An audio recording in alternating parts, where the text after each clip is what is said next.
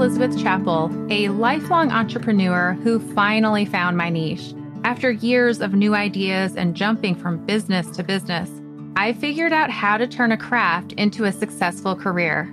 In 2016, I started a monthly subscription box for quilters. That little startup has grown into a thriving, multiple six-figure business that I am so proud of. As a published author, designer of fabrics and patterns being sold throughout the world, my favorite thing to do is to teach others how to grow a career of their dreams. Each week, you'll hear from me or from other guests who are creative entrepreneurs, so you can learn exactly what to do and what not to do to grow a career that's more rewarding and successful than you ever thought possible. If you're ready to turn your craft into a career that you love, I am so excited you're here. Welcome to the Craft to Career podcast.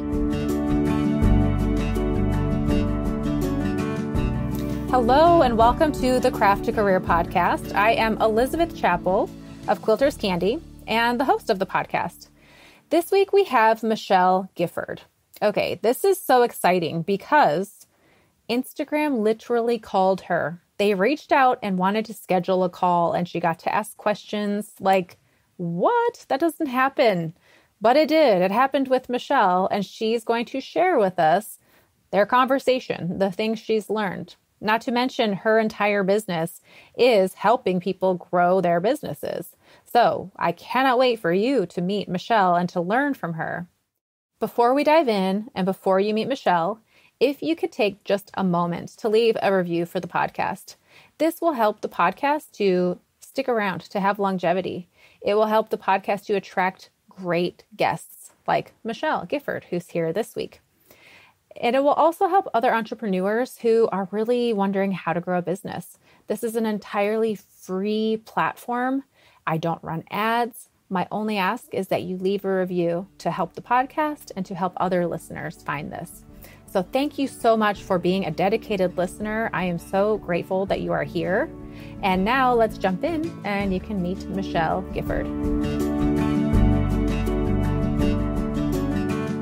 Michelle, thank you so much for being here on the Craft to Career podcast. For our listeners, can you introduce yourself and who you are and what you do? Sure. My name is Michelle Gifford. I'm a brand and marketing strategist. I specialize in social media and beyond. I run a marketing agency where we help influencers, creatives, big and small businesses really utilize all of the content opportunities out there. I really focus on strategy and not just like creating a perfect feed, but creating content that will build your audience and make you more money. I'm a mom to 5. I live in Southern California, and my business journey actually started on Etsy creating handmade little girl dresses. So I love the sewing community. I didn't. Well, I'm curious. So you were on my radar a couple of years ago. Kylie Ferrens, she invited you to come and speak at a retreat. Is that right? Yep. I did it virtually. So I wasn't there, unfortunately, but yes, yep. I really do love crafters. I think my mom is a quilter. My grandma was, they were all seamstresses. And, so I love it. My 10-year-old has a quilt that she's sewing right now. So we're teaching her how to do block quilting. So I really love it. I think that it's a beautiful art form. It's also a really great way to have a business.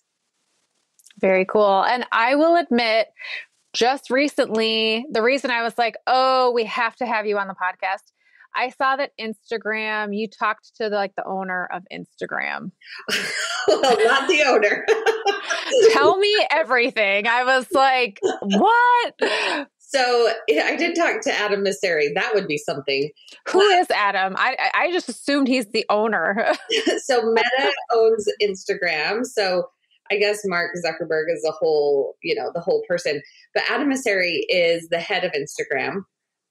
And so I did not talk to Adam, although that would have been something. But I actually got to talk with someone from Instagram. So they called and how it actually happened is I got a little notification on Instagram and it said, hey, do you want to set up a call? And I was like, yeah, I do. I set up a call and then they text me a few weeks later and they're like, hey, let's talk. So they, the first part of it, they went through and they like looked over my content and said, hey, here's some things to think about. And it didn't take long. So they were like, hey, we have 10 more minutes. What do you want to ask? So I was like, I have a lot of questions. Let's go. Because I think there's some things that are happening, and it's on Instagram, and you have all of these people saying all of these different things about like the tips and the hacks of Instagram. When my belief is that we really should just start understanding the strategy of Instagram, how Instagram works. And then we're not so like thrown off by all the hacks and all the things.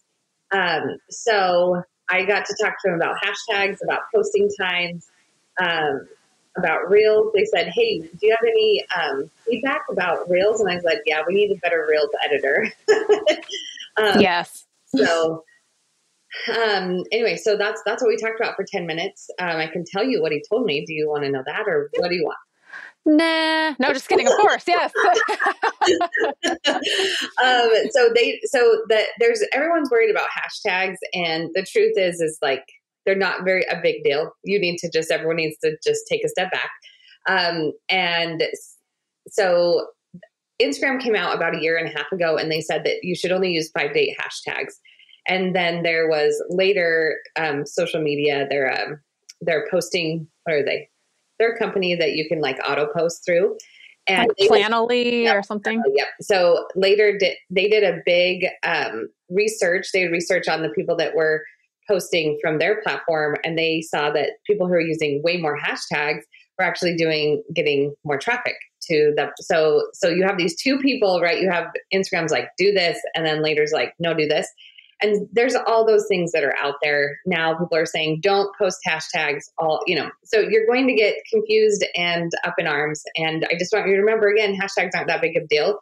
They used to be the way that you went viral. And now they are an SEO tool. They're a way to tell the search engine which Instagram is a search engine. So they're just a way for Instagram to understand what your content's about. So what did Instagram tell me? They said, use 5 to 8 niche hashtags. And I said, what if I want to use more? Can I use more? And he just said, what's happening is people are using like spammy hashtags, and that can alert the algorithm that it's spammy content. And so I said, what if I'm strategic about what hashtags I use? And he said, yes, if you're strategic, then yeah, you can totally use more. And so what does strategic mean? I'll tell you what strategic means. First of all, he said that the Instagram algorithm is good enough, which we should know this by now, but it's good enough to understand that you could use hashtag like quilting club and quilters club. Like if you just change a little bit, you don't need to do both those hashtags unless that hashtag is connected to a community. But you don't need to just have like small variations of different hashtags because Instagram understands it. And then I like to keep my hashtags under 1 million uses because that helps. If there's over 1 million uses, it's a little bit more spammy, and there's so much competition that I'm probably not going to show up on the radar with those hashtags anyway. So just making sure that our hashtags are niche specific, content specific, and then making sure they're not too big and that you're not using like just a bunch of different variations of the same ones. So I'll be honest, I've not used hashtags in years. So shame on me. So, I mean, is it going to make a difference? And should I go back and add hashtags to some of my older posts? No, I would not. I would not waste the time of going back. So there is a trend of people not using hashtags right now, and that's totally fine. So Instagram is becoming more of a search engine, right? So because of that, it is looking for clues, information about our content. So it knows what our content's about, so it can push it in front of the right people. So one of the clues as long as you put the hashtags in the comment, it is an extra clue. Do I think it's a huge clue? No, I think that they're looking at our actual posts and our captions. But especially with quilters, and like if you know your niche, not just with quilters, but like there are probably some niche specific hashtags that you can start putting in. And then because people do still search by those hashtags, or they click a hashtag in someone's caption and then they bring up your content. So that's why that's why I haven't eliminated hashtags, because I think it's still a way that people are using. They are still using them to find content. So that's why I continue to use them. I don't think it's like going to help me go viral or anything, but it does connect me to other content that I want to be connected to. Yeah, I'm thinking through this. So like, actually I have used hashtags in the last little bit, but it's very specific. Like if I have a quilt pattern I'm making, I'll put a hashtag for the name so people can easily find. So, okay. All right. Yay. I haven't totally failed in that regard. Okay. I am super curious. Your Instagram following has totally just boomed lately. I would love to know two things. One, how you've done it. And I know like, it's going to be different for everyone, but how you've done it. And then two, have you seen a correlation with sales because of that growth? Yes, this is actually applicable to everyone. I teach this, and I use it. I have a marketing agency. So we're doing the same strategy that I'm using for clients who are not Instagram specific, right? They've got plants or productivity or other things. And so this isn't just it worked for Michelle because she's teaching Instagram. We're actually using this and teaching it, and it's working for other people. So the big strategy shift, there's a couple things that you need to know. And I've said it already, but number one is Instagram is a search engine. And so just like if you've ever blogged or if you've ever used Pinterest, you know that you kind of have to train the search engine, Google, if you're a blogger, whatever, what your content's about. So that's actually why niching down is so important, because it allows Instagram, like the whole goal of Instagram is to keep people on the app, right? And so it wants to put the right content in front of the right people.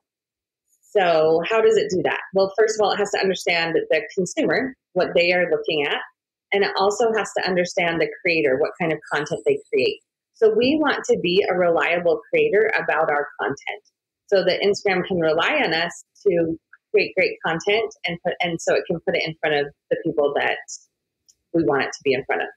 So that's a huge thing to understand. And then the next is, and this is something that really changed the tide for me, is creating content for people who do not follow me. So a lot of us, if you're creating content and you're not growing, but you have good engagement, you're probably creating a lot of nurture content. So we have to look at our Instagram following like we are in different relations, like that we're in a relationship with our followers. So some followers have just found us. Some followers haven't found us yet. Some followers have found us and we're nurturing them, and some other followers have bought from us. So really understanding that we need to create content for every part of that customer journey. We need to create content to attract new people. We need to create content to nurture people, and then we need to create content to sell people.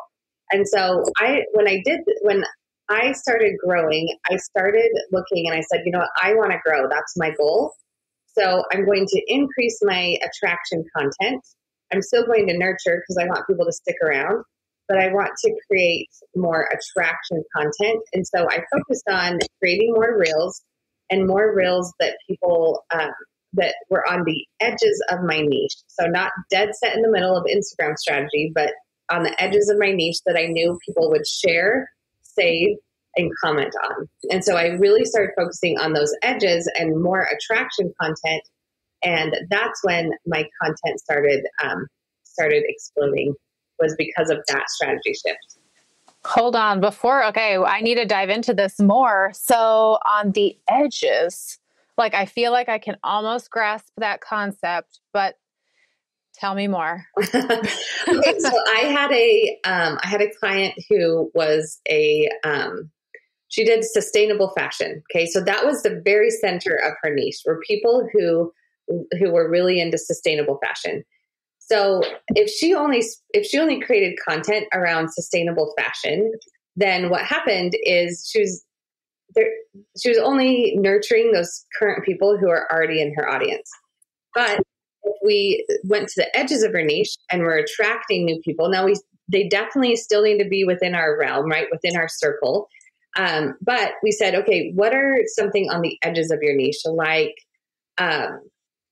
Like maybe shopping your closet or building a capsule closet or wardrobe, and those kind of things, which more people are on the lookout for, right? And then you can, but it's still connected to your niche, okay? But then it attracted people in because those two people who are building capsule closets, capsule wardrobes, are probably also, they could care about sustainable fashion. It's not on their radar right now. So if we can like use the edges of our niche like that to be like, okay, what could I create that would be able to attract people who will care about sustainable fashion, but what are they looking for right now? Well, they're looking around capsule wardrobes. So I'm going to create content about that. So that's a good example of, I think, of really looking on the edges of your niche to create content. I love this idea. My mind is already going a million miles an hour with ideas for this. That's revolutionary. Okay. And then have you seen your sales go up since your audience has grown? Yeah, absolutely. And I know we say like your followers don't matter.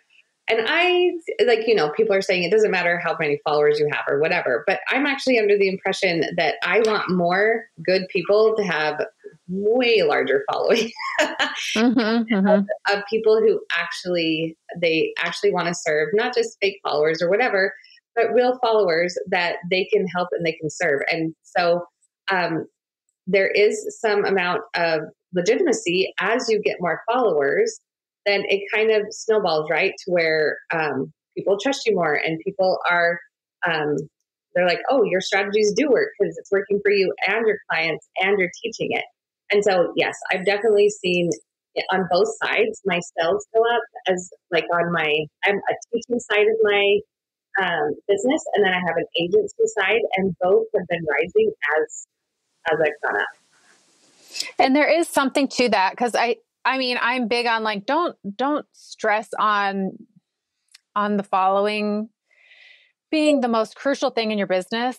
But there is some truth to like, I've looked at people, if they're teaching how to grow your business, but their business doesn't look very big. I'm like, I don't want to, I don't really want to learn from you. So there is some validity to it, builds credibility. And even within the quilting industry, if you want to design fabric or work with different companies, they're interested in people who have selling power, who have an audience. So while it shouldn't be the number one focus of like, it's not the end all be all, but there is some credibility and some doors that open when your audience is bigger. Yeah. And I really this is what I think about it. I mean, you don't have to have 1 million followers to make $1 million. 100% no. I just believe that we're all spending too much time on Instagram and we're not spending enough time on Instagram strategy. So we post all these things and they're all great. And like our friends like them and friends in our quilting community like them. But what if we just spent a little bit more strategic time creating content that was positioned ourselves to grow and positioned us to be a bigger force in our industry? That's what I want. So can you talk to that? What would help? I mean, what are some things that you see? I have so many questions. I hope I don't forget any of them. But like, what does position somebody as like, oh, I should listen to them? And what are some things you see people posting that you're like, oh, bless your heart, that's really not doing what you think it's doing, How long do you have? Just kidding. Not a lot of times people really, I guess the mindset shift here needs to be your feed is for attracting new people. That's a rule I want you to think about. Your stories are where you sell your people. And of course, there's some selling that goes on in your feed. But if you focus your feed on attracting new people in and then created a stories strategy where you converted those people from followers to purchasers, then that's really how you use Instagram the best. So like for your industry, there are probably people in your industry who have giant followings, right? So I would go to their account, and I don't want you to copy, but success leaves clues, as Tony Robbins says. So figuring out like what are the things, the type of content they're creating that is going viral, that's getting the most engagement, and really doing some research there, and then going to other industries and saying, okay, what is working for them that I can translate over into my niche. So instead of going into like very specifics about that, I actually am giving you an assignment. I want you to do some research and figure out like what is actually working. And I'd also look at my own account and say, am I creating these posts for me, or am I creating these posts to attract a bigger audience? The biggest mistake I see is people are posting on their feed, so that's reels or carousel posts, like they used to 3 years ago. It used to be about us a lot more. And now what it's about is the search engine and attracting new people. So that's where I'd focus. It's not about you. So make your posts about your audience and how you can serve them. Go and do some research on what's working in your industry, and then look outside your industry and see what kind of content you can start creating. So I will admit, right now I'm in a launch for my quilt pattern writing course. Your account and Jenna Kutcher's, those are my fallbacks when I'm like, what are some posts I could create that are going to go well? So I created a carousel, and I've really tried to implement some of the things that you do with like, I've not done this a whole lot in the past, but just the carousel with words on it. Mm-hmm. And I tried to like capture with the hook on the first one, give a little bit of information. And I tried it. We're going to see how that plays out, but it's been a good launch so far. So, I mean, not that that's the only thing that's done it, but I try to look especially outside of my industry, because I feel like sometimes it can get a little saturated, or like the quilting industry is a little smaller than maybe others, especially on Instagram. So I like to look outside of the industry. But I am curious, what are some things that you see? I mean, things that you would say avoid doing. I guess you touched on that a bit, like don't talk about yourself. What else do you see? So I definitely don't mean like don't talk about yourself. You can talk about yourself. You can tell your story. That's why people are showing up. But you need to make sure that you have a what's in it for them. What's in it for my audience? And so with your reels, if you want, dang it, you shouldn't have talked about your Instagram account. Now I'm going to go look at it on my phone. But so one of the things that to avoid doing is I think I'm going to do some things to do. Is that okay? Yeah, I do. Okay. If you really want to grow quickly, the easiest way to do that is through Reels right now, because Reels has a different algorithm than any other platform, any other place on the platform. And the Reels algorithm puts your content in front of people who do not follow you. And then I would do short videos that are under 7 seconds, and not all of your videos need to do that. And then I would use some trending audio. Trending audio is a really easy way to jump on, to get on a wave of content that could get your content in front of more people. And for quilters specifically, I would focus on transformation. So, you're taking all of these random pieces of fabric and turning them into something. What kind of transformation would your audience love? So I think there's a lot of ways you could do that. I also think that you could, I think there's a lot of inside jokes that you could tell with for quilters, and you could be doing some trending audios with that.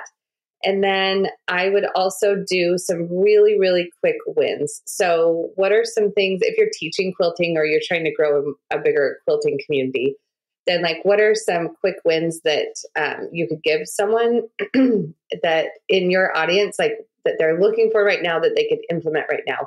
Those are some things that I would think about, because those are the things that are that I'm seeing do in all industries do really well. What are some quick wins that you've seen in other industries that's a good example of that?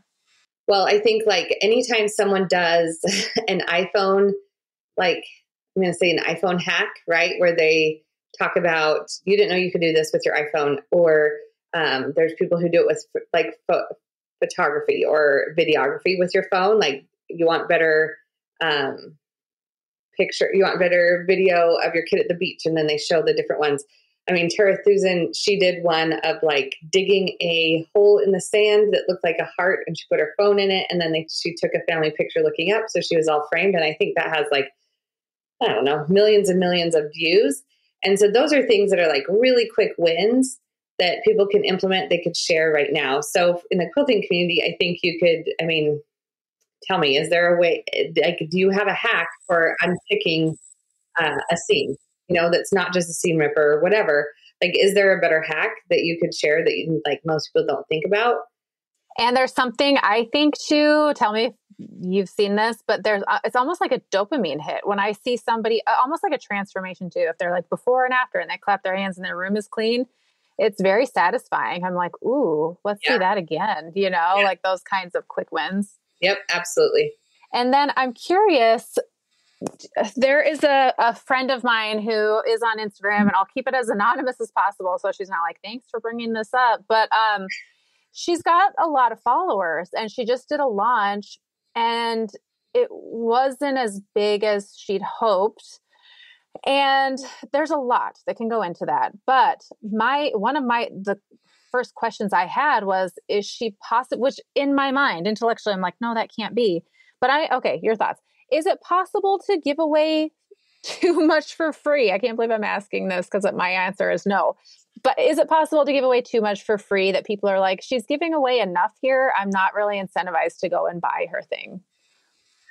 Yes. I mean, I think there definitely is a way to give too much away for free, but I don't think most people are even broaching that. So I think there's two things that I would look at. I don't know the details of what's happening, but one of the things, I make sure that my content is leading people to my email list. So if I only posted trending audio and that's it, I am not giving a person, I would get millions of followers. I could do that. I could totally just post trending audios, get tons of followers, but that audience is not ready to buy anything from me, right? So that's actually why I do the attract, nurture, sell the content like that, because I want to have some attraction content that brings people in, nurture content that helps people stick around, and gets people on my email list. And so then I'm building a really great funnel. And the other thing is you have to train people to buy from you. So if you just give everything away for free and then once a year you launch something, then maybe your people haven't had the opportunity to put, like, psychologically, the first time someone pays you is the hardest, right? And then it gets easier every time.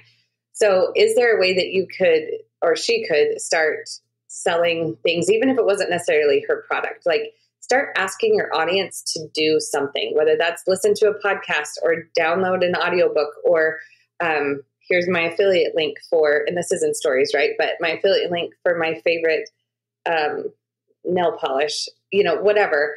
But get your audience used to buying from you. I also think I would also look at her launch phase and see if what kind of content she was doing that led people to want to purchase from her.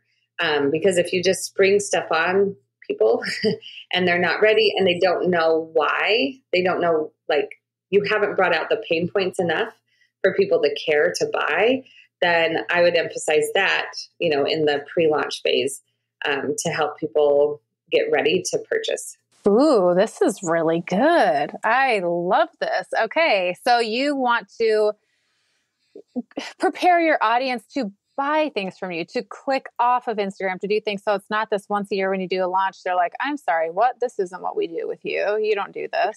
And if you do decide to do it once a year, then you have to prepare them that's like, this is the only time I do this, or I do this twice a year, but you train your audience how to interact and engage with you.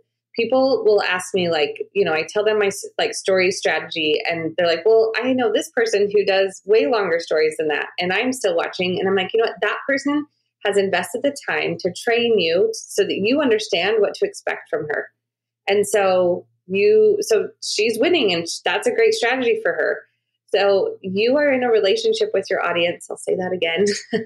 And so you train them how to engage with you. And you have to be explicit a lot of times. Like, you can't just assume that people know that you're launching. People don't know that you're launching, like, Yep. I do know. all over and over and over again. And I will say, from the people that I've mentored or worked with, they're so afraid to tell that they're selling. Like, I don't want to offend people, or they're getting sick of me. I'm like, trust me, they're not. And if you talk about something else besides what you're selling, it throws the audience off. They're like, wait, what? I thought she was selling this thing right now. Why is she talking about something else? Yes, especially with women. I'm just going to tell you, you don't sell too much. I really haven't really met anyone that on Instagram has an Instagram account. Of course they're out there, I guess, but like most women, 98% are not selling enough. And here's the deal. Are you a business or not? If you're a business, then you sell stuff. And if you don't sell stuff, people don't buy stuff, and you actually don't have a business. So the minute you decide to go on Instagram as a business account, you need to accept that you are a business, and a business, you're there to serve people. Taking people's money is actually wonderful if you're providing a great service, which you are. And it allows you to continue on with your business, because I'm going to tell you, if you do it for free, guess what? You'll only last a couple years. But I want you to have a sustainable business, and I want you to, like, let me ask you a question. Why do you think that they're afraid to sell? I could be wrong, but I think there's this people pleasing aspect where they're kind of like, they want to be accepted by this audience. It's the same with, like, if they see someone unsubscribe from their email, they're like, oh, I've offended them. They don't like me. They don't like what I have. And it's like, trust me, it's not about you. Like, they're not interested in this product at this time. They might be back. And if not, they weren't here for what you've got. But I think it becomes, I could be wrong, but I think it's the people pleasing, like not wanting people to not like us.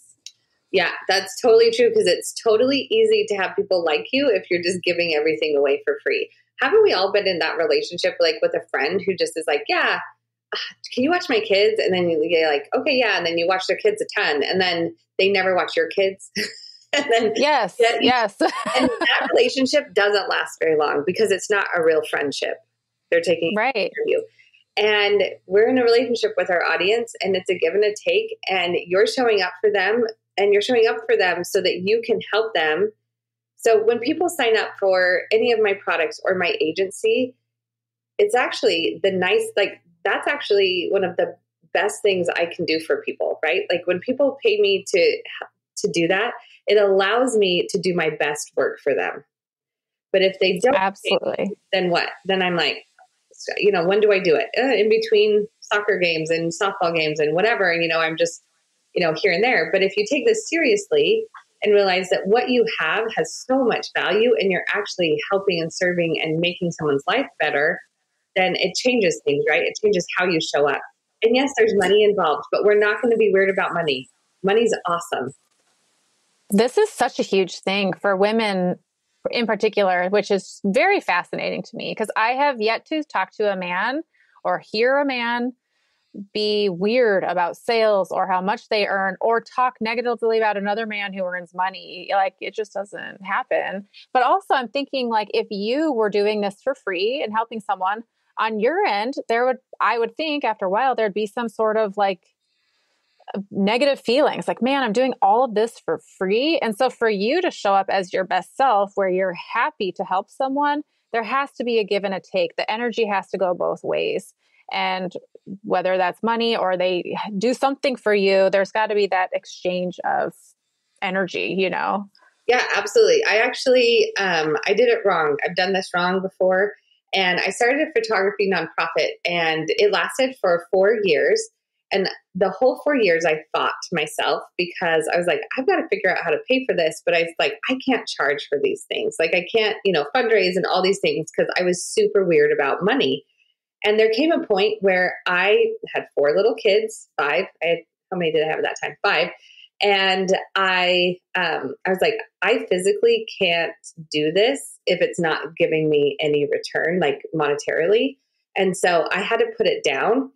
And I mean, I think it was the right thing for that season. But if I would have been not so weird about money, I could have hired people, right? I could have had money, hired people to pick up where I couldn't take off, and it could have lived on. But because I was so weird about it, because I thought, oh, what if I do make money from this?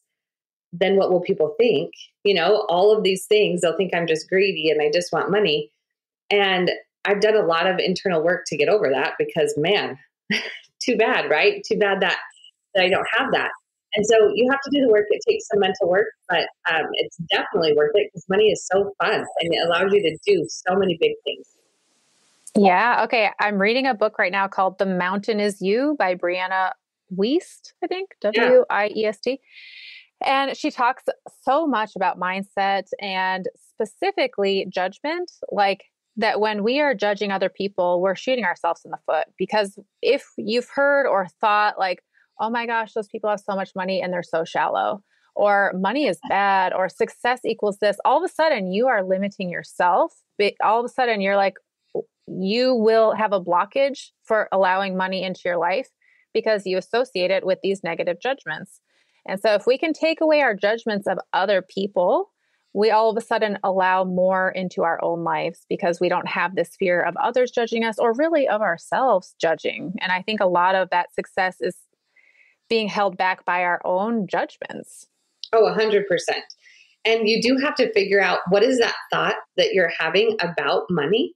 Like it's worth doing the work because once you say it out loud, like I was so afraid that if we had money, that my kids were going to turn out and wouldn't know how to work or whatever. Because I grew up on a ranch. Like I'm a hard worker, and it's one of my core values.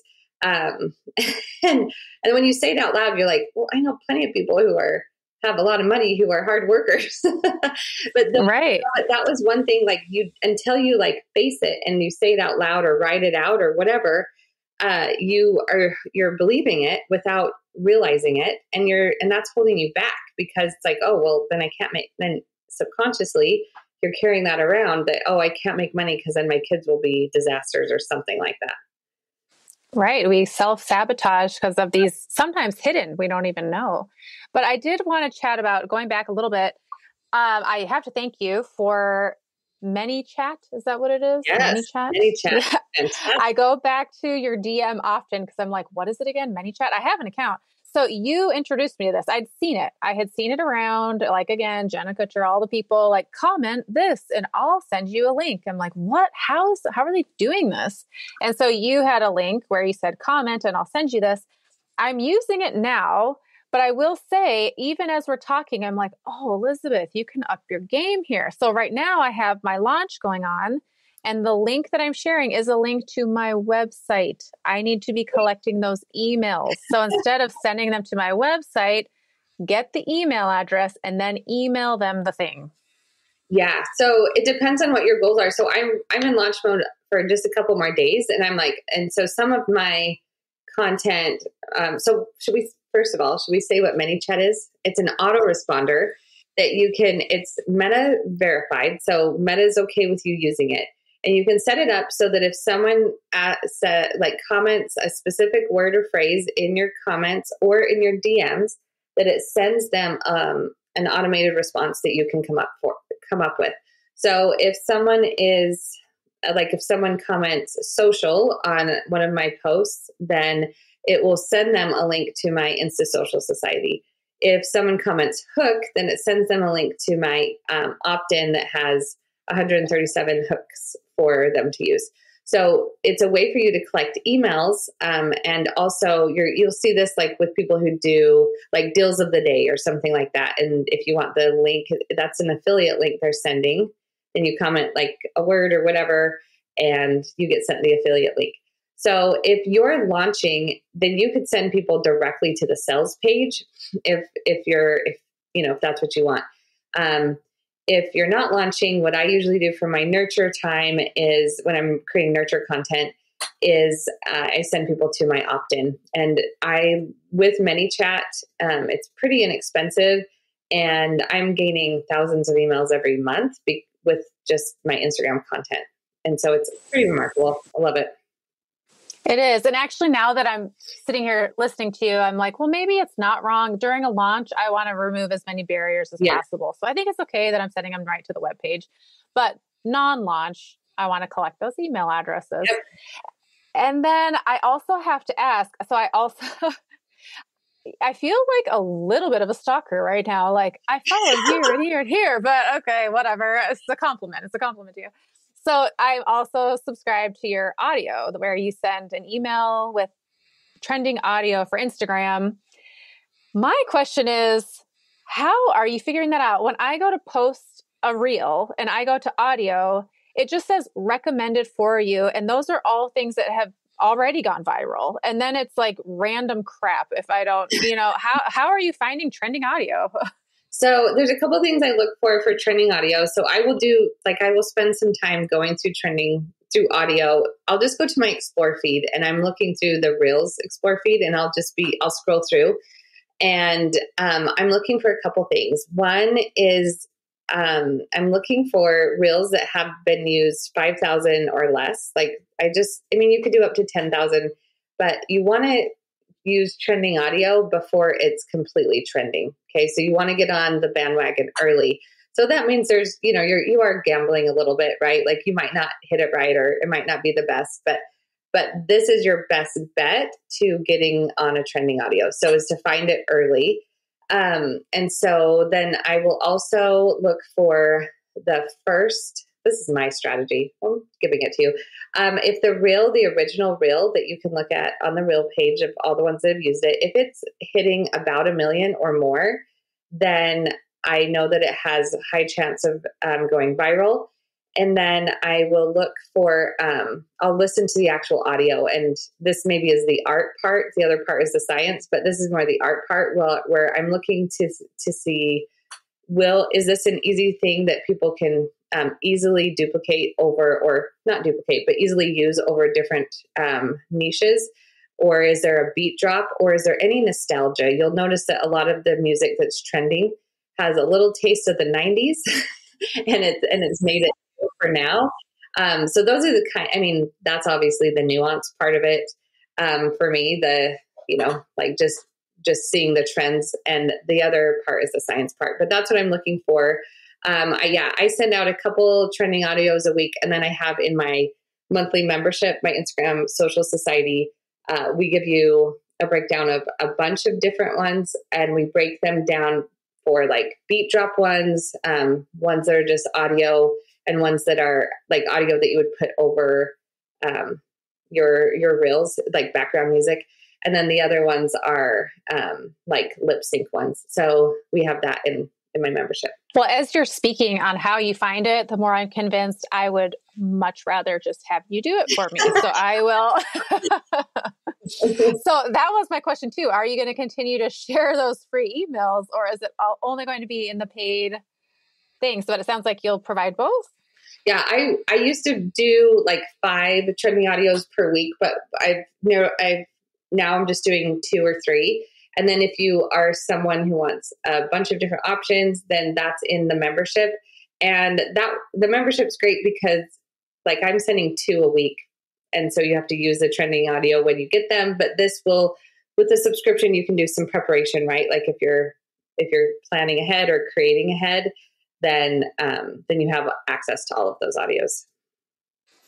And then I'm curious because, in all honesty, what I would love in a perfect world is to just have you run my social media for me. So is that something you do? Or do you have a team that does that? It sounds like you have different products that you offer.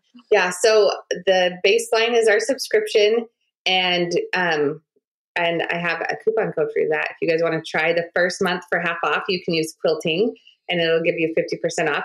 And then we have audits, which are Instagram audits. I have a team, and there's different levels of that audit, but we go, no matter which one you do, you get a 14-page document where we go through your account and we give you recommendations for what kind of content you create. We actually dive into this is what I would create for the edges of your niche, like you specifically, it's for you. And so there's different levels of audits where you can just get the PDF. You can get the PDF in a 30-minute session with one of my team members, or you can get the PDF and an hour session with me. So that's the audits. And then we have my marketing agency. I have a team of 20 plus women who are fantastic. And we definitely manage Instagram accounts for people. So we can create the content for you, create the strategy and the plan. We also do blogging, email, Pinterest, podcasting, YouTube, TikTok. We do all of the things. Pinterest, did I say that? Anyway, so we have a team of experts that we do the strategy, and then we manage your content, and so that you don't have to. You can get back to doing all the things that you like, but you can be on all the platforms that you want to be on. Oh my gosh, that just sounds like a dream. I just want someone to take it over for me and do it all. I know, it's good. It's so fun. I love it so much, because really the why behind all of this for me is I really want to amplify women's voices. And we just live in such a wonderful time where that can happen, where we have all of these options, and it can feel overwhelming, the number of options we have, but it also gives us so much opportunity to be able to reach so many people. And so I love working with women business owners who have a good message, and we just like to give them the microphone and turn it up a lot louder. That is so cool. So for our listeners, where is the best place for them to find you? Well, you can hang out over on Instagram at I'm Michelle Gifford. And if you're interested in my agency, it's M Gifford Creative. So if you can find me on Instagram, we'd love to get you in the subscription where you get like master classes about Instagram. You get my Instagram training and the audios and a content plan every month. So that's a really great place to be. And yeah, but come on, hang out with me on Instagram. It's a good place. It is fun. I will say I do love, plus you make it very approachable. There's one reel you've done recently where you're walking in front of your fireplace and you kind of walk up and look at this camera a little bit. And you're like, here's ideas for B-roll. And I'm like, oh, I can do that. Like, that's easy enough, you know? Yep. And yeah, so you make it approachable. If you're a podcast listener, I have a podcast. It's called The Social Strategist. You should come listen because I dive even deeper into all the strategies. Awesome. And you just started that recently, right? So this podcast has been going on. I mean, I've had the podcast for years. I think we're on the 250th episode. But just kidding. But I did just relaunch it. So yes, you're not wrong. I did just relaunch it with a new name. So we just rebranded to The Social Strategist. So you are not wrong. Okay. I thought I had seen that. So, and then just as we go, if you have one piece of advice for someone who is starting their creative, crafty career, what's one thing you'd want to leave to that person? The work is the way. So there is so much that you could do. And I just said a lot of things about Instagram, and you're probably thinking, oh my gosh, I have so much to do. How am I supposed to craft? How am I going to create? How am I going to create reels? How am I going to do it? What are the edges of my niche? Anyway, you're getting overwhelmed. And I just want you to take a breath. I want you to think of like, what is one thing you can do right now that can move the needle across your goals? So for your goals, is it to create a reel? Awesome. And are you like, hey, I don't really know how to create a reel. I mean, I can teach you, but the work is the way. Sometimes you just have to create content to get better at creating content. So don't be scared of that. It's going to feel awkward. You're not going to feel good at it the first time. And that's okay. We've all been there. So get to work. We need you so desperately. So get out there and post. We want to see you on Instagram. Very good. And I have to say, one of the things that you touch on a lot on Instagram is the consistency. So it doesn't matter if you show up once a week or every day, but just stick with that. Like it doesn't have to be perfect, but the more you do it, the easier it gets, but just stick to a time that you can commit to keeping up with. Yep, that's right. Awesome. Well, thank you so much for being here, Michelle. It was so fun chatting with you. Yep, I'm glad to be here, and I'm excited to meet your audience. They're the best. Michelle, what an awesome time having you. I mean, listeners, if you learned something from Michelle raised your hand. I can't see you, but I guarantee every one of you has raised your hand. I learned some things. I sat here and was like, oh, okay, let's try this. Ooh, all right, let's implement that.